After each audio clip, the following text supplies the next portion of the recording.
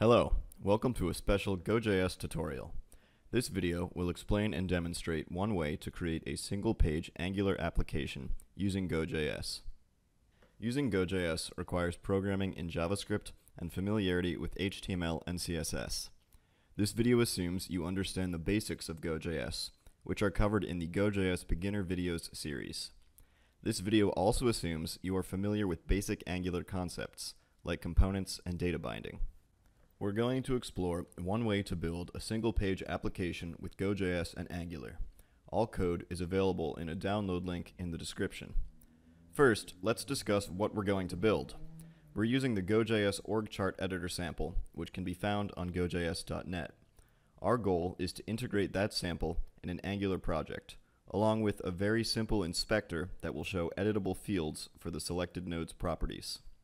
In Angular terms, we're going to have three components: our overarching app component, which holds our other two components, a diagram component, which will display our org chart, and an inspector component, which will allow for us to see and edit the name and parent of the node selected in our diagram. Let's quickly go over the flow of data we'll need to establish. All these components will need access to the model of our GoJS diagram, so we'll define that model in our app component, along with its starting node data, and bind it to Angular input properties for our two child components. We'll need to know when a node is clicked and update the inspector accordingly. So we'll have an Angular event emitter in our diagram component that emits a node clicked event back up to the app component. When this event is received by the app component, from there we'll set a property of our inspector component called selected node, so the inspector knows which node to display for. Inside our inspector component, when the user changes the name input value, we'll make sure the diagram's model data is updated accordingly. We're now going to build this application, so if everything isn't clear yet, it will be soon. First, we'll create a new Angular application with the ng-new command. We don't need application routing, and we'll just use plain CSS for our styling. After it's created, from inside the project directory, we'll install GoJS with npm I GoJS. Clear the default app component template. Generate the diagram component with ng-gc diagram. Clear the default template for the diagram component, then replace it with a div element, which will house our GoJS diagram. We'll also style it now. You'll notice I copied and pasted the styling. For many of the plain GoJS or basic web development things, I'll be copying and pasting the code to keep this video from getting too long. But remember, all this code is available from the link in the description box. We'll now add the diagram component to the app components template using the default app diagram selector. We can now see, when we load the page, there is a styled div element. Next, we'll define the diagram that will go in that div. We'll do this inside the diagram component.ts file. First, import GoJS. Next, we'll define the often used go.graphObject.make function as the $sign. Then, define a class property diagram. Since the diagram will need our div, we'll start defining it inside the ng-afterViewInit lifecycle hook, rather than the ng-onInit lifecycle hook. So that way we can be sure the div exists. So, inside ng-afterViewInit, we'll set this diagram to a new GoJS diagram within the div with the ID myDiagramDiv. If we load the page, we can see there's a GoJS diagram inside our div. Notice the blue outlining when the diagram is clicked on, but there's nothing in it yet. We'll add nodes into our diagram by setting the diagram.model to a new tree model with node data. However, we don't want to just hard-code this data inside our diagram component, since we want to be able to manipulate model data from our yet-to-be-made inspector component. Therefore, it makes sense to define our model in the app component, the component that houses both diagram component and inspector component, and bind that model to some Angular input property in its child components. Let's do this now. Inside app component, define class property model as a new go.treeModel with a bunch of node data. Now, in diagram component, define an Angular input property called model. Make sure you import input from the Angular/core library. We'll bind these together by going to our app component HTML template and add this model binding to the app diagram selector. Finally, in our diagram component's ngAfterViewInit function, we'll set this diagram.model to this .model, our input property we received via Angular data binding from our app component. Now, the model of our diagram in diagram component is bound to the model we set in its parent component, app component. If we load the page, we see this is the case, since our diagram has a bunch of nodes in it now. But it looks bad. We're going to clean this up quickly by assigning our diagram a tree layout and defining a node template.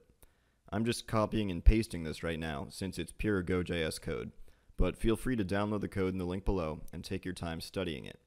Additionally, I'm putting some headshot photos in the Angular assets directory. When we reload the page, things look better now that we have a layout and a node template defined. Okay, now let's make the inspector, which will allow for us to see and edit the name property of one of these nodes. We'll do this with the command ngGCInspector. We need to make sure that when we use the inspector to edit a node's name property, that change affects the model data in our app component. Before we can do that, we need to let the inspector component know which node, if any, is selected in the diagram. To do this, in our diagram component, we must make an Angular output property called nodeClicked, which will be a new Angular event emitter instance. Make sure output and event emitter are imported from the Angular/core library. Now, we need to use this event emitter whenever a node, or no node, is selected. To do so, in ngAfterViewInit, below where we define our diagram and node template, we'll add a GoJS diagram listener for the changed selection event. Inside the listener, we'll get the first selected node in the diagram, then use our Angular event emitter output property by calling this.nodeClicked.emit. We'll emit the event with a single parameter, which is the selected node. Okay, so now our diagram component emits an event whenever the selection changes, but how do we catch that event and do something with it? We must go to the app component HTML template and bind diagram component's nodeClicked event with some function that app component will use to handle that event. Let's bind it to a function we haven't made yet, called setSelectedNode. Don't forget to include the Angular event parameter, which, in our case, will be the node that is currently selected. Now, in app component, let's define a new class property called selectedNode. Then, we'll write the setSelectedNode function, which takes a node as a parameter. Since this function is being called when our nodeClicked event is emitted to app component from diagram component, this node parameter of setSelectedNode will always be the node selected in our diagram. We'll keep this function simple. Just set this.selectedNode to node. Finally, we must pass this selected node to the inspector component. To do so, in the app component HTML template, we'll bind a property of the inspector component, also called selectedNode, to the selectedNode property of app component. We'll then define this property in our inspector component as an Angular input property. Make sure you've imported input from the Angular/core. Now, let's replace the auto-generated template for inspector component. We'll keep it simple for now. Let's make a div element. Inside that element, we'll use Angular interpolation to show the name of our currently selected node by a call to selectedNode.data.name. We'll go one step further and use the Angular ngIf structural derivative to ensure we only show this div if the selected node is not null or undefined. Now, if we load the page, we see that if we click on a node, the inspector appears, showing us the name of the currently selected node. Now, we want to allow the inspector to make changes to the diagram's model, so let's give it a model input property and bind it to the app component's model property in the app component HTML template, as we did for the diagram component's model property. Additionally, in our inspector component, we're going to want a data property to more easily update selected node's model data. Finally, we're going to give inspector a new property, _selectedNode, which will be used in conjunction with a getter and setter for the inspector component's selectedNode input property. This is done to avoid infinite looping when we define our setter function. For selected node's getter function, we'll just return _selected node. For selected node's setter function, we'll look at the node that it receives as a parameter and check if it exists. If yes, we'll set _selected node to that node, then set the inspector's data.name and data.parent properties to be what they are on the past node's data. If the past node is null, which will happen if the diagram selection has changed and no node is selected, we set _selected node to null. If you remember back to our ng if statement for inspector, you'll see this makes it so the inspector does not appear if no node is selected. Next, we must update the inspector's HTML template.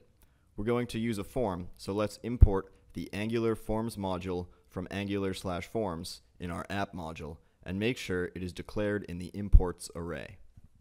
Then, we'll go to the inspector's HTML template and change the div element to a form element. Inside that element, we'll provide two labeled named input elements, one for name and one for boss. On each of these input elements, we'll have an ng model binding to a property of our inspector's data object, either data.name or data.parent. We'll also add some CSS now.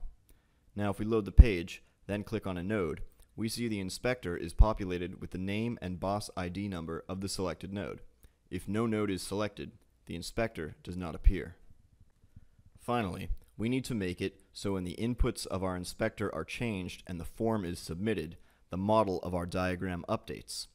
Let's go back to our inspector HTML template and add a submit button to our form. Then, where the form element is declared, bind the ng submit event to a function called onCommitForm, which we must now define in our inspector component class. Create the function onCommitForm. Inside it, we will simply set properties of the selected node in model data. To do so, we'll call this.model.set. Then, for its arguments, provide this.selected.data for the node data to be edited, then either name or parent for the data property to update, then this.data.name or this.data.parent. Ensure this is done inside a GoJS transaction, so changes are recorded in the undo manager. This works because we used an ng model binding on the inputs of our form. Inspector's data.name and data.parent will automatically change as the inputs are changed. This will make it so when the form is submitted, the model that is bound to both inspector component and diagram component, which is held in app component, will be updated, so the changes will be immediately apparent on the diagram component, even though we are editing in the inspector component.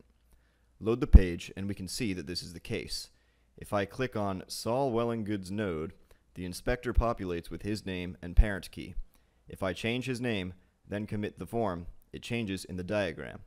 If I change the value of the boss input to 6, which we can see is the ID number of Al Ligori, then commit the form, Saul becomes Al's subordinate. Of course, we could allow the inspector to show or edit even more properties of nodes, but for now, this is enough.